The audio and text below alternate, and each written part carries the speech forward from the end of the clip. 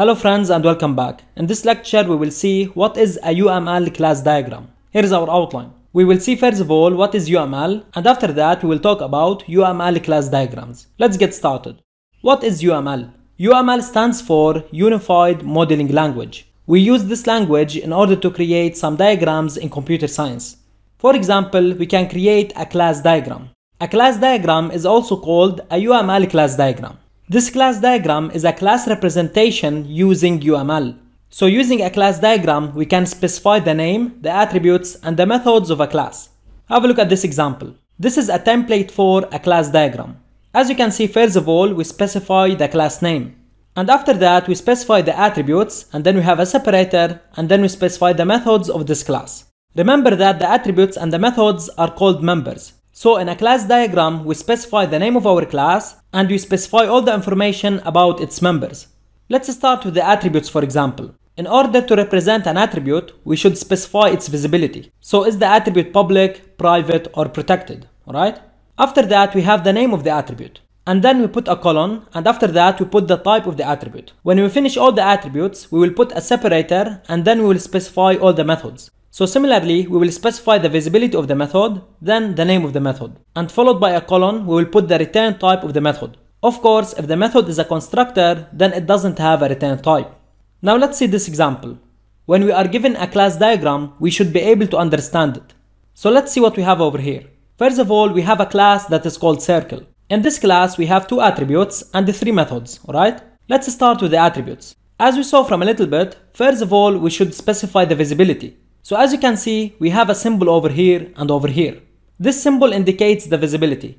The dash or the minus sign indicates that this attribute is a private attribute. So over here, we have a private attribute that is called radius, and its type is double. We also have another attribute which is also private, and it is called number of objects, and its type is an integer.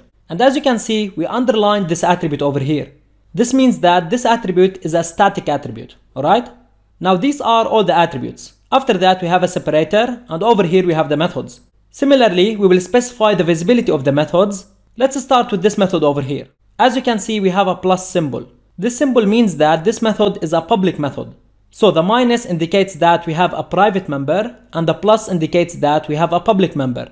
So this public method is called circle, and it takes a double as a parameter. And as you can see, we didn't specify a return type. Obviously, this is a constructor because it is called just like the name of the class. And a constructor doesn't have a return type.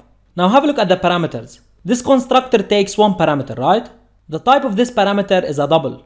Notice that we don't specify the name of the parameter. So when we want to represent a method, if this method takes any parameters, then we only put the types of the parameters. Suppose that this constructor takes 2 parameters. The first one is a double and the second one is an integer. So we do the following. First of all, we put double, and after that we put a comma, and then we put integer. Alright?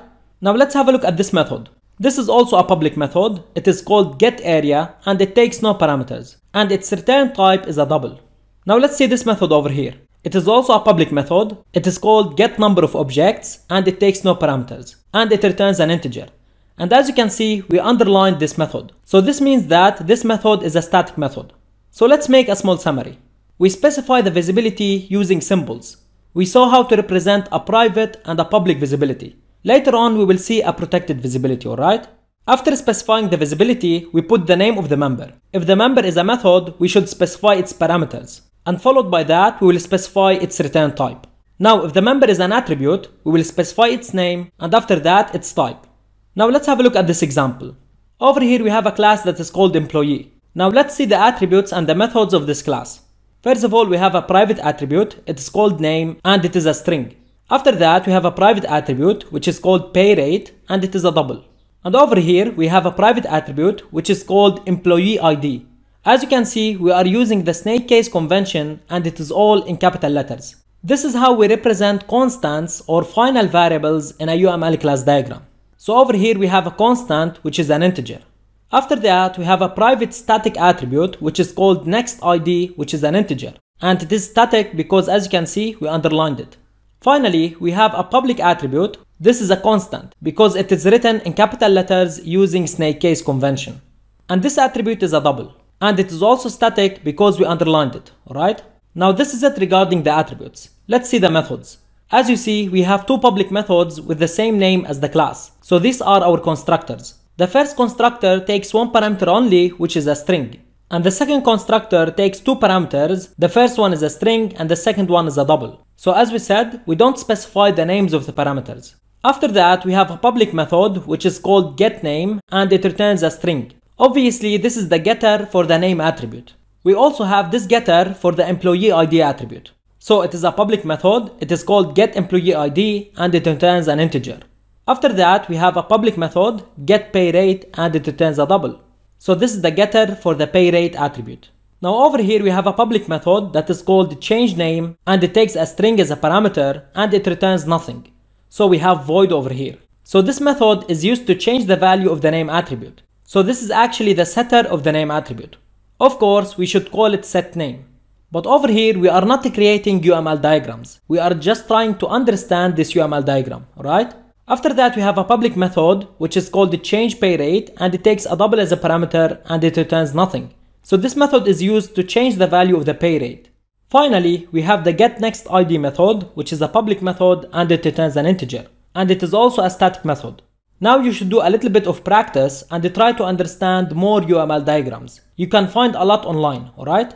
From now on, we will try to represent the classes using UML diagrams because it is easier and cleaner, alright? And this is it. Thanks for watching and I'll see you in the next video.